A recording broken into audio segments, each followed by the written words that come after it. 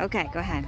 Okay, this is Barry Jones in SP History, and this is a walking tour of New Orleans that we're going to be taking today, and it's a collection of all the different spots in the summer of *63 that contribute to the JFK assassination in November of that year. I think most of the plot that took place in November, that culminated in Dallas, actually germinated here in New Orleans. And I think this is the key to understanding the JFK assassination. I'm standing here in front of the Tree of Life. This has nothing to do with the JFK assassination necessarily, but I thought it was a perfect location to start. These Texas live oaks are just enormous and just beautiful beyond description, the way that they're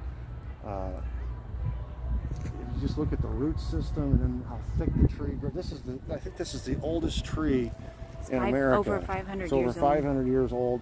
And you can see the branches get so heavy, they come all the way to the ground, and when they hit the ground, they actually start regrowing back up again. And you see that in several different locations here where it's like a new tree starts or whatever. But you see these all over New Orleans, these Texas live oaks. Of course, they're not all this big, but that's why this one has a special distinction. Anyway, in these videos, they'll all be short videos, but I'm going to go through 28 different locations. And what we're going to try to show you are the 4 jobs that Lee Harvey Oswald was simultaneously involved in here in New Orleans. He was a very busy character. He had a front or a cover job, and then he had 3 real jobs he was involved in. He was busy handling somebody, and he was also being handled. When you're in the CIA or you're in intelligence, you always have a handler. There's always a chain of command. There were real jobs, there were fake jobs, and there were all kinds of interesting things that came out in the subsequent investigation by Jim Garrison here in New Orleans, especially when you get into the French Quarter and you start going through the restaurants, and there's this subculture down there.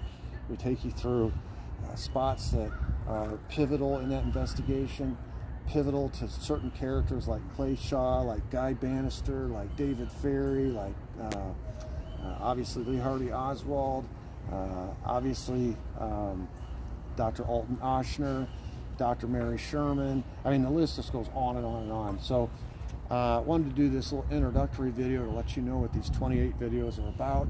It's the story of New Orleans and how it is connected, and I think in many ways how it contributed to and caused the assassination of JFK a few months later in Dallas.